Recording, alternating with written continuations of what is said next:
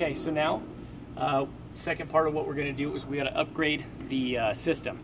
In each cellular or gateway, there comes a little chip to upgrade the system. And you'll notice that there's one previously installed with the inverter.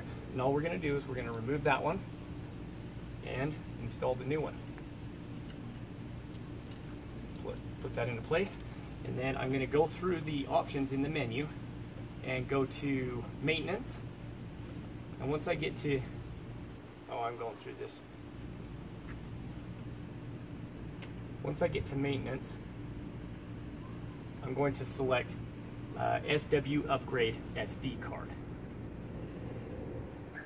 So I've selected that. It says SD card detected. Continue, change it to the selection of yes, and then select it. And that's going to take a few minutes, and it's going to go through and upgrade the system. In the meantime, you can put the cover on if you want to, or you can leave this open so that you can use the easier buttons while you go through and change it to the cellular setting.